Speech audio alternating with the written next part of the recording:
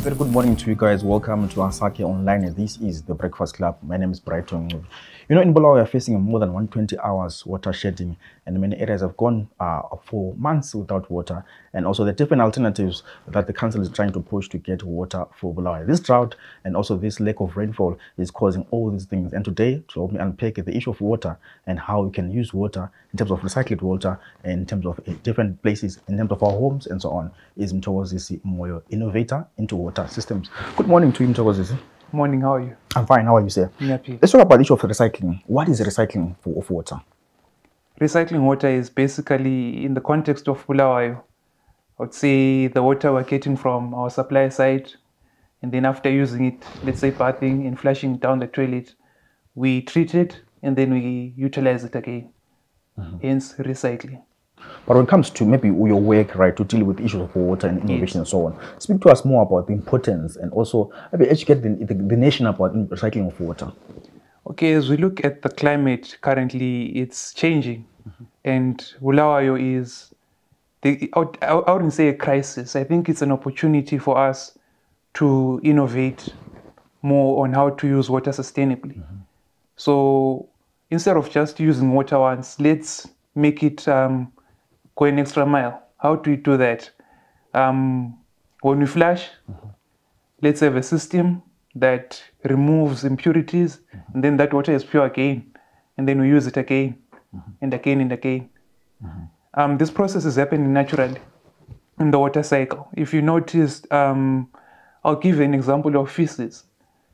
When an animal has, I don't know, made droppings there, the feces are wet, then they dry up. There was water, but then the sun evaporated that water, and then it condenses up in the clouds, and then it rains and comes back down.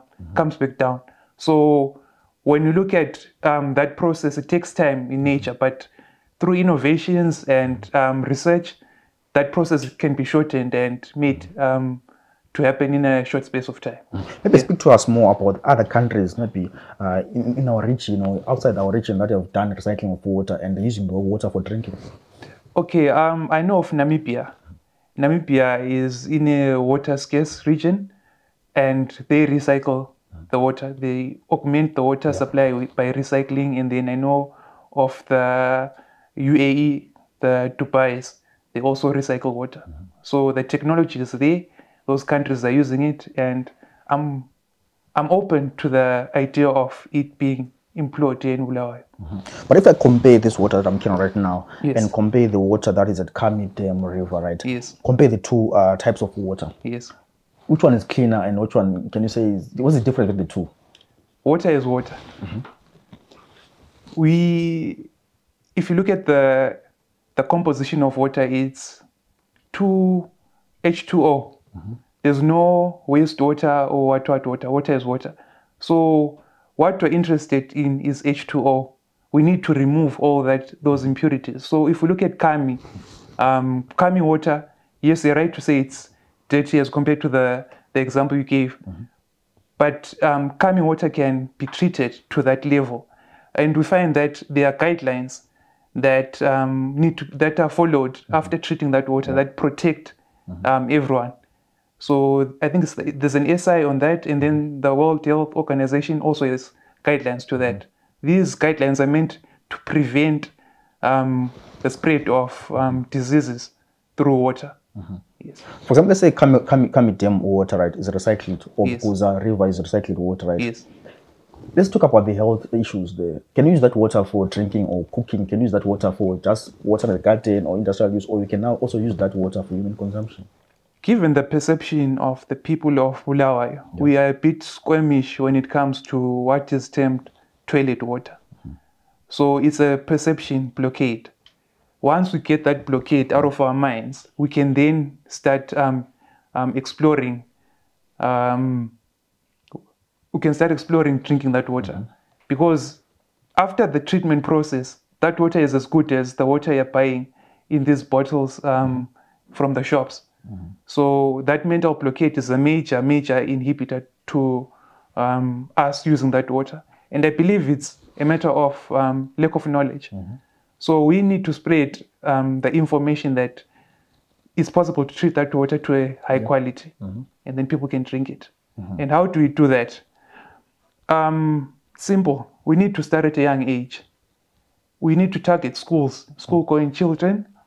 And on that light, there's a program that we are still working on under the Green Art Initiative and the Rotary Club of Mthokozisi and Waste Money, which is termed the Water Heroes. So we want to stretch the kids' minds, and then they start to conceptualize and visualize that it's quite possible. So start at a young age, grow up with it, and it's possible. You've done tests for Mkuza water, right? Can you speak to us more about that, what you're doing in terms of testing that water from Mkuza? Okay, yes, Mkuza, if you notice, is run by a plant, is overrun by a plant called Water Hyacinth. It's covering the whole dam. Yeah. So I was looking at utilizing that plant for making cattle feed. So I had to test if that water where the plant is growing is free of heavy metals. So I found that the amount of lead was beyond what was higher than the recommended amount. Yeah. So that's what stopped me proceeding with those tests of making feed from the water hyacinth. So it didn't recycle that water, or the plant? No, it was the plant. So in terms of making feed, that plant was then deemed unfit, but then it can be used for other things like energy generation. Yeah. So biogas, if that plant is cut up, you can generate biogas for cooking. Let's speak more about the issue of perception. You know, the issue of recycling water has been topical in Bulawayo because of the Kami water issue there, and also the lack of water in Bulawayo. Yes. How do we change perceptions and narratives to say this water is not good for people, or this water is good or ideal for people? First, I feel we need to work on our mindset as a people. When it comes to water, we feel like it's our right, you know, therefore we treat it, we abuse water. Yeah. If I was to ask you how much water you use to bath in a week, you wouldn't be exactly able to give me the exact quantity because you feel it's your right. Yeah. As a result, you don't take care of it. So it begins there. We really need to know the economic value of water. And then we can treat it better. So I feel the city of Bulawayo needs to really engage media partners and the academia, NAST, you know, so that these costs are really brought forward to the people, and the people really understand that when they're paying that $30 per month, it's not the actual amount that they're supposed to pay. That water has been pumped from Umzingwane, treated at Criterion. So the costs have been increasing. Yeah. By the time it comes to you, it's subsidized, you know. So you find that water is not a profit-making aspect of their duties. So it's actually making a loss for the city council. Hence why, when you look at the investments, we're always waiting for someone to come and give us a lump sum of money towards the water. If the water was really packed at its price, there'll be a surplus. We'd be able to maybe increase the number of dams and the treatment plants, expand the capacities. But because we're operating, I believe we're operating at a loss, we always want to go out, look for someone with a big bag and then give us. So yeah, we really need to change our perception on the value of water. We've been to a number of countries, there, and also what have we learned in terms of recycling, and what can we learn as Bulawayo in terms of recycling water, be it Netherlands, be it Dubai, what can we learn as Bulawayo in terms of importance of recycling water? From those countries, we can share knowledge sharing. I was recently at the city of Cape Town, and if you are familiar, a couple of years ago, they were facing what is called Day Zero. Day Zero, when they open the tap and there's no water. But they managed to avert Day Zero and stretch the little resources that they had until the rains eventually came and they didn't have to, you know, go for long hours without water. So just a couple of hours away, we need synergies with those guys. You know, we are not importing their solutions, but they have a certain mindset that evolved from that scary situation of Day Zero. So that's one thing, knowledge sharing with countries that have been in a similar situation. so that we are not really arguing on is it safe, is it what, but we are working with solutions that have worked in other places. Yeah. I always hear the issue of water harvesting. You know, when it's raining outside, sometimes we put our buckets outside, collect that water. And some people say this water is safe and clean and so on. What are some of the innovative ways we can adopt as Bulawayo in terms of water harvesting? Water harvesting, we're always watching. 2019, I'd like to believe, was Cyclone, was it Idai? Yeah. Yes, Cyclone Idai. There was a lot of water. We're watching that water. It's been about what, less than 5 years. So it speaks that we need a resilient water harvesting technique. Either the council subsidizes the bills and the rates for someone who has a jojo that is connected to their gutter, their gutters, their roofing gutters. So let's say, for instance, if you invest and then you connect your, let's say, your toilet to that water, some of your rates, you know, you give people incentives for harvesting rainwater because it's going to be at their expense. So that's one way I would like to believe we can approach this. Yeah. Earlier on, also you're speaking about the issue of ND, HD, HOD, and so on. Let's talk to us about that in simple terms to a viewer at home. What is ND in terms of water? Even if you're holding your bottled water, there's something called ND or HOD. What's that? Explain to us. Okay, so if you are buying bottled water, there are, if you look at there's usually a sticker by the side. So COD and BOD. So that's the measure. They are what you call parameters that they are used to measure the quality of water. So when you find that it's written ND, it's not detectable, which means that the water has undergone sufficient processes to remove the impurities such that they're not detectable and it's safe to drink. And all the water that is coming from the taps has gone through the processes, and for it to be released, if you go to Criterion, you'll find out they do tests continuously, continuous to make sure that those parameters are met. Yeah. Let's come to Bulawayo, the issue of Kamidem. You know, people can speak about this thing, Kamidem, water being recycled. Some are saying no, some are saying yes, we want the water, should come to Bulawayo, let's recycle this water. Speak to us more about that. Is the Kami water coming from the Kamidem safe for drinking after recycling it? Yes. So what then, I think the argument has to be towards what measures can you put that make sure that all the water that is coming from Kamidem after treating it is safe, and how much will it cost to make sure that you keep on testing it and people are alert to the quality of the water. So I think that's where the mindset should be, like, what exactly do we need? What sort of technologies? Which companies are doing those kind of technologies? Are they willing to partner with the city of Bulawayo and NAST? I keep referring to NAST because you need the knowledge institution. We have big brains there. If we're saying, let's build another dam, right? I forgot the name.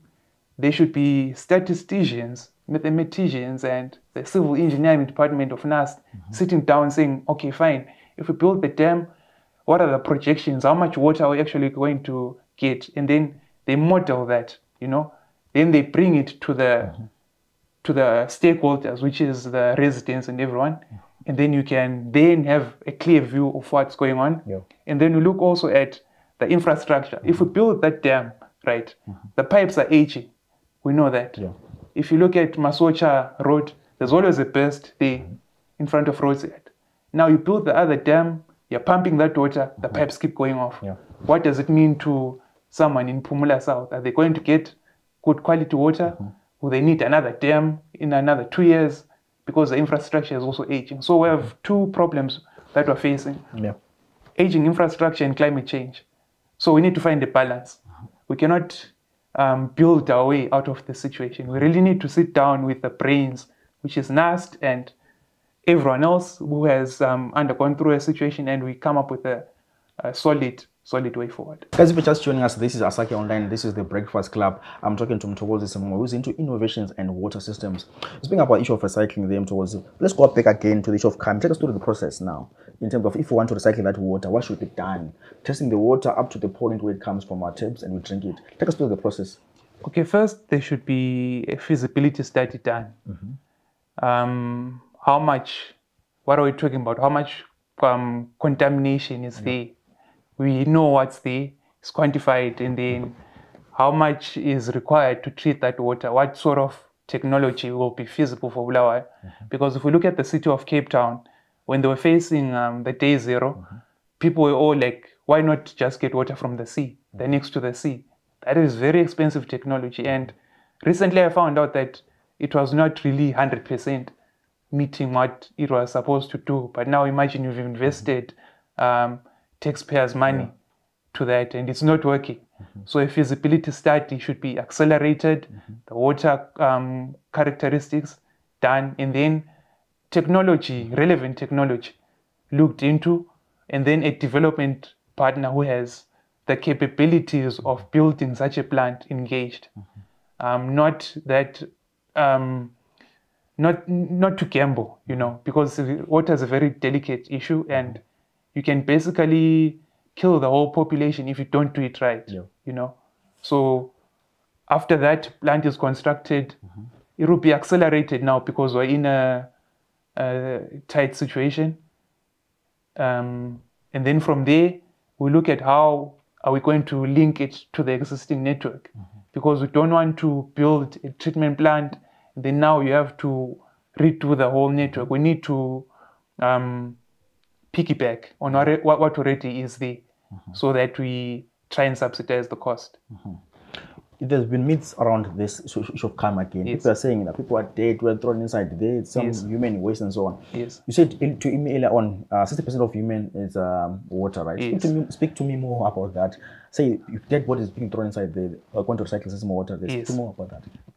It might sound insensitive, but to some viewers, but the honest truth is, human beings are 60% water, right? So for every 10 human beings sitting down, right, imagine 6 of them are water. So most likely you've drank your great-grandfather, a molecule that was on them. So you've drank it and you didn't know.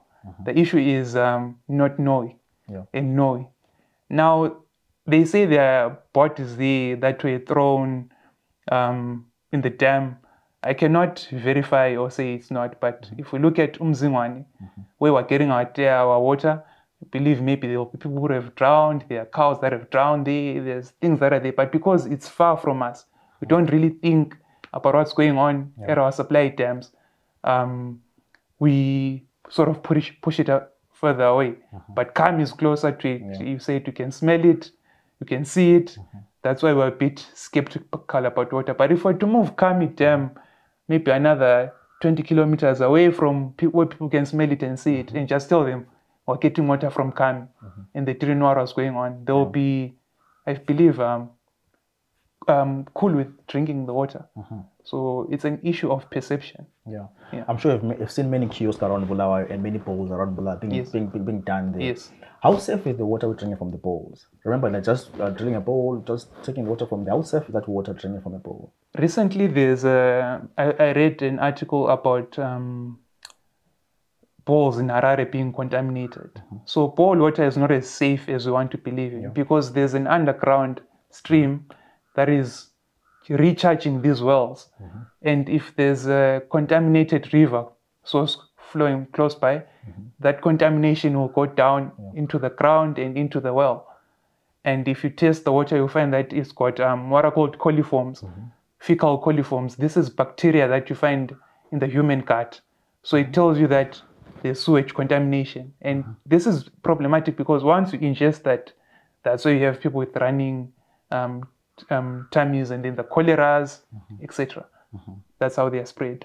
You spoke about the issue of metals being found at Mthokozisi River, right? You spoke about those metals. Speak more about those metals. What do they mean in terms of their metals in this water? Okay, so they are what are called heavy metals, which have to be regulated and controlled by the same SI and the WHO standard, World Health Organization guidelines, so that the water is safe for drinking. The problem with the heavy metals is that they accumulate in the human body and in the animal also, and then you have what is called heavy metal poisoning.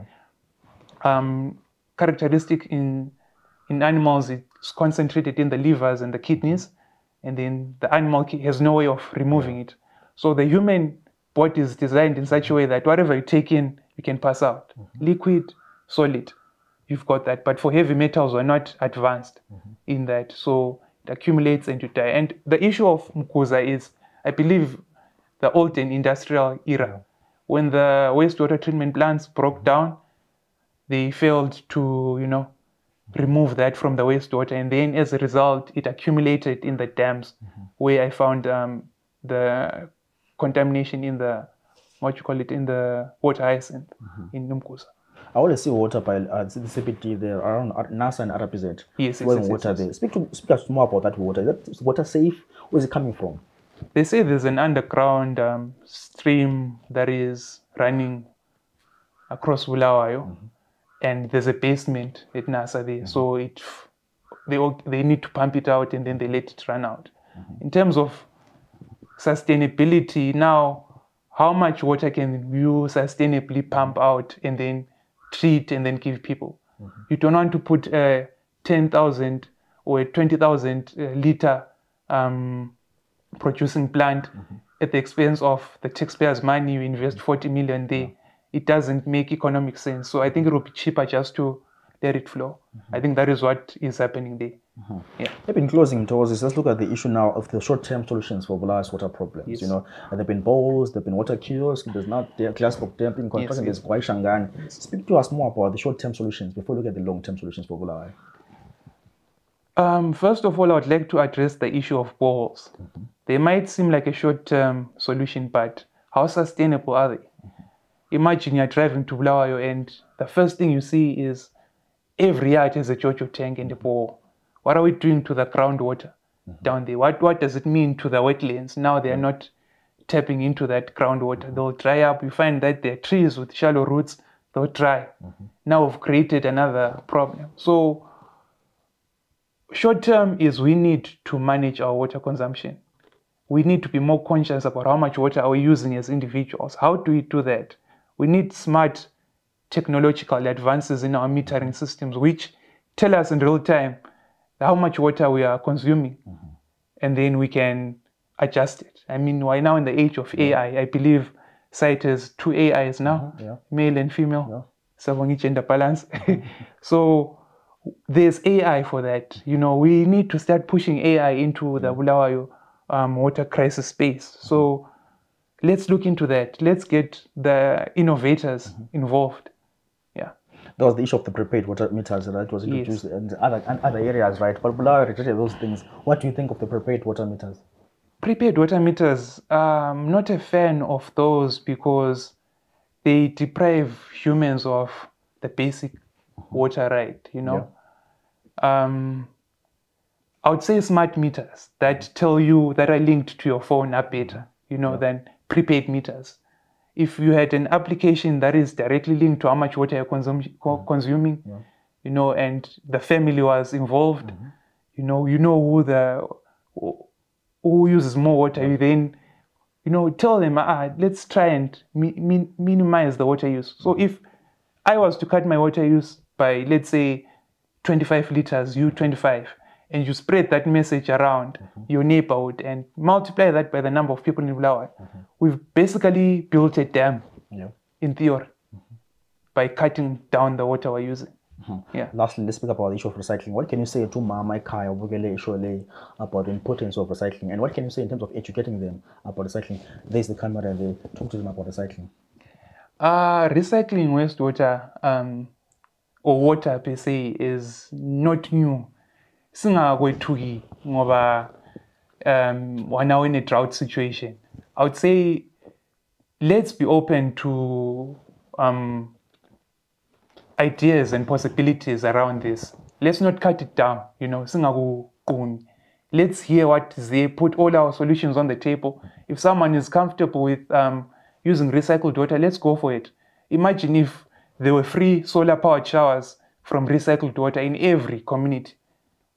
I was like, now some summers are not boiling water on the stove, but there's now, a communal bathing area, where you go into tap there, you pay maybe R1, you use hot water from a solar geyser that is recycled. Maybe let's start looking at those approaches to make people more acceptable to this. So yeah, That's my takeaway. Thanks so much for your time this morning, for coming on the Breakfast Club. Ngiyabonga. Thanks so much. There you have it, guys. The importance of recycling water. That's Mthokozisi Moyo. They're speaking to us about the importance of recycling water, and speaking in particular about Kami water and also Umkuza water there that was doing in terms of recycling, and touching on the issue of research that has been doing there is part of his innovations. Hope you guys enjoy the show, and please do pass your comments on the comment section there, and do follow site on all platforms: YouTube, Facebook, TikTok, Twitter, as well as Instagram. From myself, Brighton Ncube, it's bye for now.